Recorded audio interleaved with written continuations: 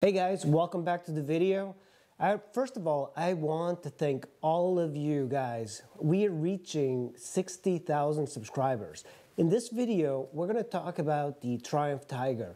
I'm a big fan of Triumph. I've had two Triumphs. I had a Speed Triple and a Triumph Tiger from 1998. And the Tiger, it's a beautiful bike. I really love the steamer look, and I even like the girly look. Now, I'm a little bit more critical about the new direction of the Triumph Tiger. They look kind of like BMW F800 replicas. The new ones now in 2023, 2024, they're starting to have a little bit more character, a little bit more distinct character from the previous generations. And there is also some confusion with the Tiger 1050. That bike doesn't even seem like it should be in the lineup. It kind of goes back with the Triumph heritage. They made so many different versions of the Tiger. And you'll find out that they even made a Tiger scooter named the Tigress. So that's a Triumph thing. They'll just put everything into the Tiger umbrella.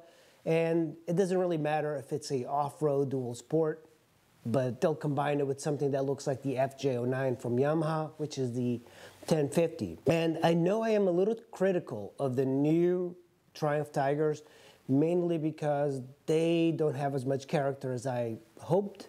But they are brilliant bikes. I've ridden the new Tigers. They're great. Great power. They have all the stuff that everybody wants.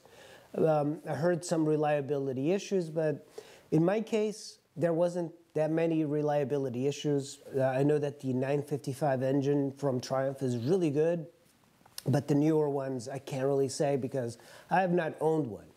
But I had 74,000 miles on my Speed Triple. I rode that thing just everywhere, never let me down.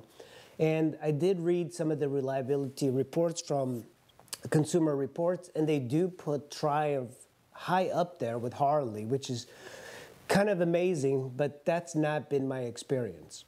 This is the video that I made about the history of the Triumph Tiger. I hope you guys enjoy it. If you're new here, give me a like and a subscribe, and thank you for watching. The Triumph Tiger is important to the world of motorcycles for several reasons. First, it has a long storied history that spans several decades, making it an important part of motorcycle culture.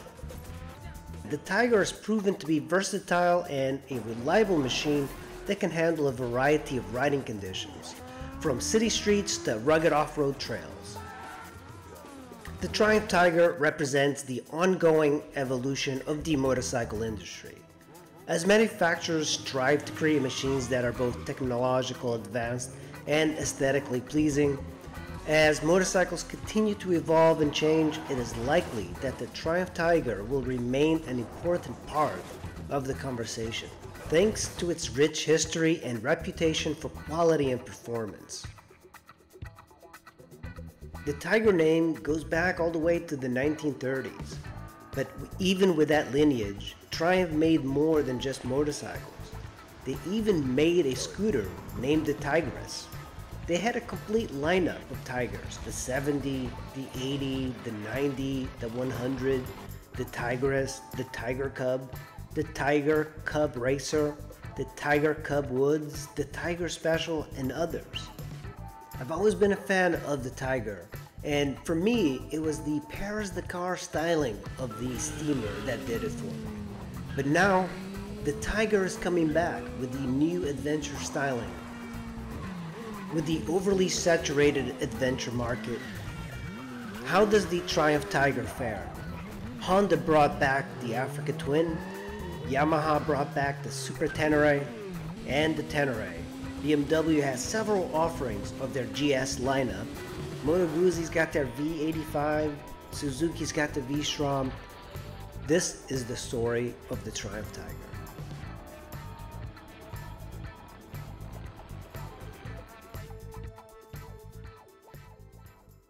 The Tiger insignia was created by the visionary design chief Edward Turner in 1936.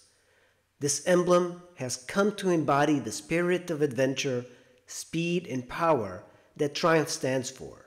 You can read more about Edward Turner in the official biography by Jeff Clue. Turner joined the Merchant Navy by the age of 16 and quickly became a Marconi wireless telegraph officer. By 1925, he had designed his first motorcycle engine. By 1927, he built his first Turner special motorcycle. In 1928, he was hired by Ariel Motorcycles. By 1932, he became the technical director of what is now known as Triumph Engineering Company. In 1960, Turner went to Japan to gather intelligence on the growing motorcycle Japanese industry. They had the Tiger 70, the Tiger 80, the Tiger 90, and they even had a scooter, the Tigress. They made several versions of the Tiger in different configurations. Triumph launched the Tiger T100 that featured a 498 air-cooled parallel twin engine. That was in the previous year's speed twin model. There was a lag of production from 1939 until 1946, when the Triumph Coventry facility was destroyed in World War II. From 1953 to 1961, the Tiger 110 with its 650cc engine was offered along with the T100. The final year of the T100 was in 1983, when the company stopped production of motorcycles in Meriden, England in 1983 due to financial difficulties and labor disputes. At the time, Triumph was facing increasing competition from the Japanese motorcycle manufacturers and was struggling to keep up with the changing market. The company was also facing labor problems as workers at the Meriden factory went on strike, leading to production delays and additional financial difficulties. In an effort to save the company, the government stepped in and arranged for the formation of a workers' co-op which took over the factory. However, the co-op was unable to turn the company around, and the production of motorcycles at the Meriden factory finally came to a halt in 1983. Triumph's motorcycle production was later relocated to Hinckley, England, where it continues to this day.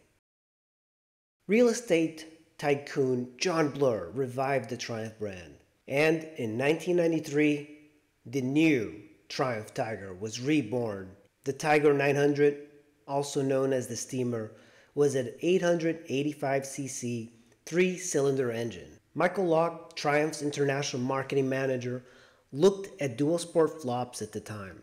Cagiva and the Japanese manufacturers had a hard time selling adventure bikes. Only the BMW GS was a financial success. Locke goes on, quote, "Our other bikes are more conventional and easily understood.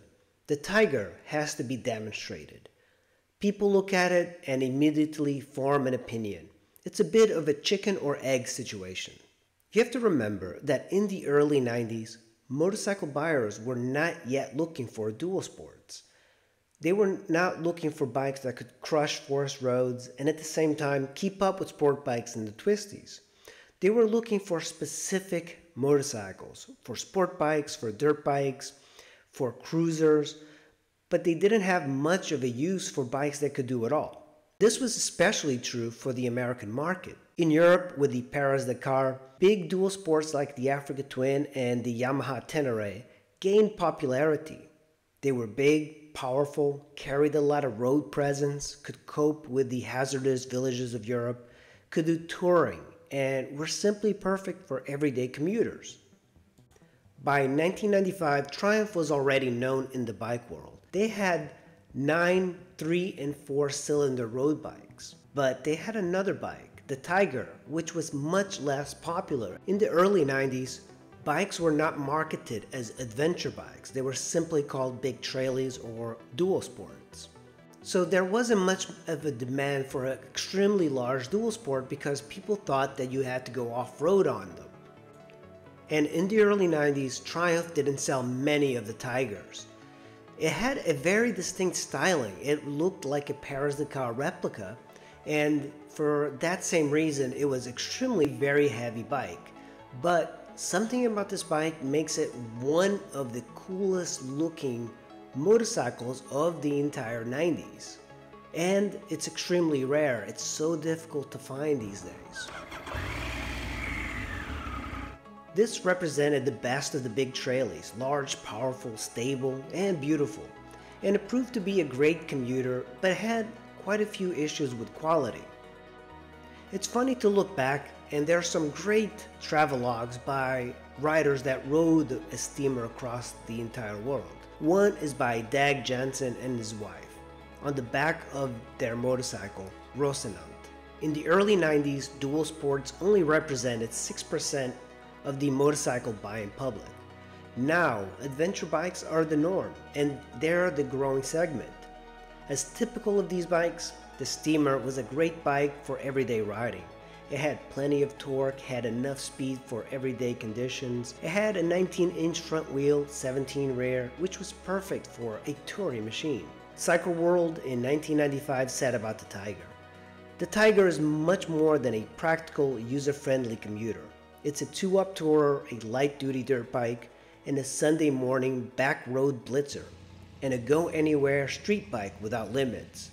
To put simply, it resisted neat classification. It took Triumph less than 2 years to design the first Tiger, the Steamer, because of the modularity it had with the other Triumphs. An interesting Tiger that was made by Carlo Talamo, the importer of Triumph in Italy from 1992 to 2002. He made a Tiger in a special green livery that replaced the Tiger logo on the side with Triumph. That was one of the questions with the Steamer. Why the large in the side of the tank and not emphasize the word Triumph?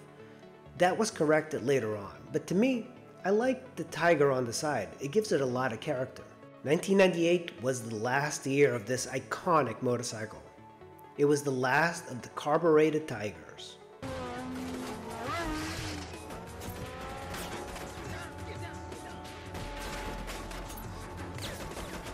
The Triumph Tiger from 1999 to 2000. This was beginning of the new fuel injection system for the Tiger. It was showcased in the Munich show in 1998. They removed the large font of the Tiger and added striped patterns to the tank with the smaller font of Tiger. Competition for the Tiger at the time was the Honda Veradero, the Africa Twin, the Yamaha TDM and Tenere, and the Cagiva Grand Canyon. The Steamer had angular styling. This new bike was cartoony. It was fun. It was completely different than the previous generation. It looked like Triumph abandoned a marketing team for another one. No other bike looks like this even today. It was bold styling, and it was either you loved it or hated it. The only thing that it resembled was the old Tiger was the two round headlights. The symmetrical exhaust was gone, replaced with one single can on the right side. And if you got panniers, the panniers were molded to fit the exhaust. For 2000, the Tiger remained unchanged, except for the new Sagum MC1000 control unit, which was more compact and lighter. And they added a new color, Eclipse Blue.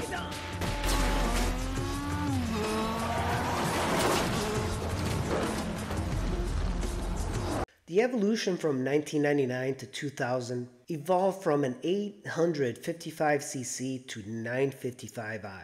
This was a more powerful power plant, but the bikes still resembled each other. This Tiger used the Speed Triple 955 engine modified for low-end torque and power. It handled better due to the improvements to the suspension and refinements throughout the chassis. It had increased stability thanks to the new 43mm fork, and the bike is up 16 horsepower and an increase in 70cc displacement.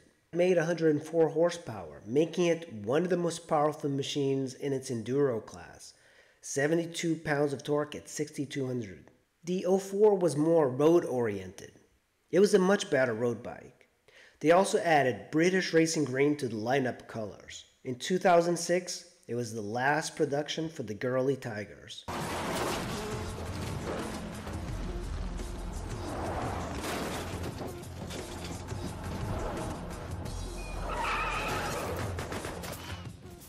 Triumph took a swan dive into a style that had everyone scratching their heads. wondering if they accidentally stumbled into a parallel universe of motorcycle aesthetics. Personally, I'm torn between the charm of the early 90s and the sophisticated girly tigers.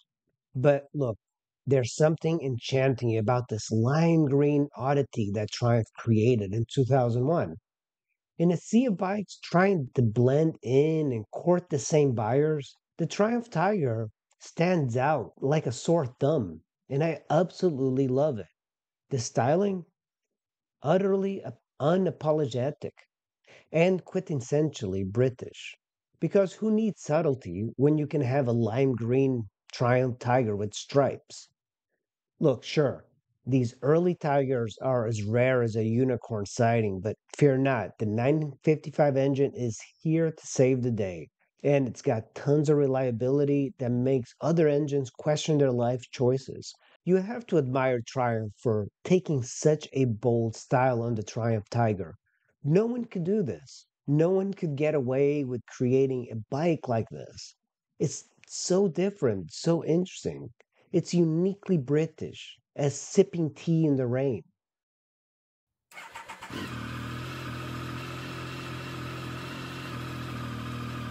This new Tiger was a complete redesign. Since the old girly Tigers, it didn't resemble a dual sport or a enduro bike or an adventure bike. It looked like a street bike, an upright street bike. It looked more of a Hornet than a Tiger, and it has styling of a Yamaha Phaser in it as well. This new Tiger for Triumph was a big sales success. In 2006, there were several sketches released. In the new concepts, you could see upside down forks and a bike that resembled the Daytona 675. It started in August 2003 when Triumph asked for the collaboration of three different agencies for new lines of a new bike. 2 months later in Rome and Milan, proposals were analyzed. This new design was in collaboration with Marabisi Design. This Tiger might be the blandest of all Tigers, but perhaps one of the most important for Triumph. They used marketing data to analyze what people wanted in bikes at the time and redesigned the bike to match those needs. At the same time, I feel they lost a bit of the character the Tiger had. It looked like a soft supermoto rather than a dual sport or aspiring adventure bike. It was technically a success, and it ran until 2012. Most Tiger owners were confused by the direction of this new Tiger. They went from a dual sport bike, from the 900 to the girly Tigers, to the 1050, and the 1050 was a road bike. The Tiger 1050 was a collab between designer Rodolfo Frascoli. The 1050 was one of the most popular models for Triumph.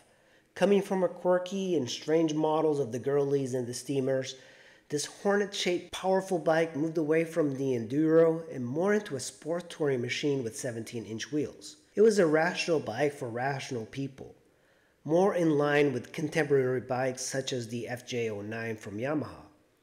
It showed a segment of riders who shied away from Triumphs that Triumph was here to stay and was more competitive with the Japanese powerhouses. When they first started researching the Triumph Tiger, looks-wise, I hated the 1050.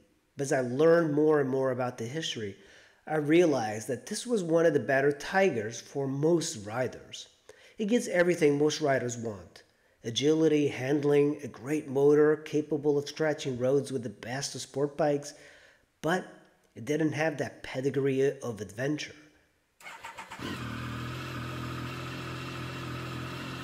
Riders aren't drawn to motorcycles by cold, rational logic.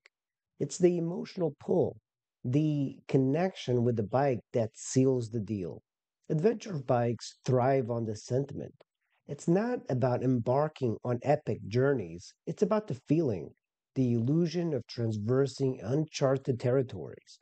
The Tiger 1050 achieved significant success, but it seemed like Triumph might have strayed a bit from its foundational essence in the pursuit of boosting sales. Starting in 2012, the Triumph Tiger underwent a transformation that was somewhat anticipated. Faced with the dominance of BMW in the adventure market, Triumph shifted its focus away from the traditional British style, embracing elements of BMW's distinctive and unconventional design. As I set out to create this video, my excitement initially was fueled by the early years of the Triumph Tiger. However, what became apparent was the 1050 model, the Tiger took a completely different path, drawing inspiration from the distinctive style championed by BMW. While this shift may align with some elements of the BMW aesthetic, it's worth acknowledging that Triumph's endeavor to infuse its own uniqueness into the mix, presenting a Tiger that stood out amidst a crowd of similar style motorcycles.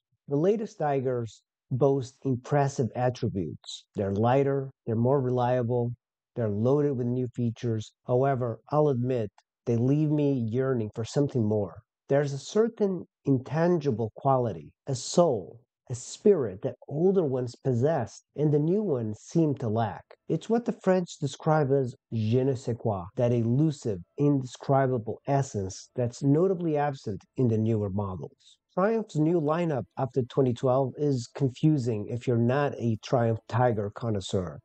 But I'll give you a rundown of some of the models. They had the Tiger 800, and it had special editions with XR and XC variants. They had the Tiger Sport. The Sport is still derived from the extremely popular 1050. It's a sporty Yamaha FJ09 tracer sport touring type of machine. And then they have the Tiger 1200 Explorer. That's their largest Tiger with a shaft drive. Recently they have a Tiger 900. The 900 replaced the old 800. Now, makers are keen to change the displacement number when they make a new model because that keeps buyers to upgrade more often. These revamped 2012 Triumph Tigers present a much improved aesthetic. However, they still bear a resemblance to the BMW F800s crossed with a Ducati Multistrada. I understand I might be in the minority with these sentiments, but motorcycles, in my perspective, aren't always about rationality. Aesthetics play a significant role for me, as do the feel of them. In conclusion, the Tiger serves as a compelling alternative to the ever-popular BMW GS, often hailed as the GOAT in the adventure touring realm. While my heart may lean towards the older Tigers, the new ones wouldn't be unwelcomed from a technical standpoint. They surpass their predecessors in many aspects. As we wrap up this journey through the evolution of the Tiger, from the early 90s steamers to the more recent Tiger 1200, it's clear how Triumph has adapted to changing times and rider preferences. My personal affection lies with the early Tigers, each carrying a unique charm. But here's a playful thought. Amidst the Tigers and the girlies, there's a missing link, the Tigress. Triumph, when can we expect a Tigress scooter to join the lineup? Now, that would be a delightful addition. That was the history of the Triumph Tiger in a nutshell. If you go back to the 70s, 80s, there's so much history on these British bikes. Triumph made a huge comeback. It came back from the dead, and it's now everywhere. People love Triumphs, and for good reason. It's almost like an exotic motorcycle without the crazy, unreliable quirks of a European maker. So in that way, it makes complete sense. It's as if you're riding something completely unique and new.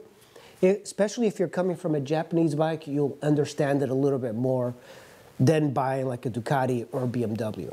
I hope you enjoyed this video. Make sure you hit like and subscribe. It really helps out the algorithm, and I'll see you in the next video.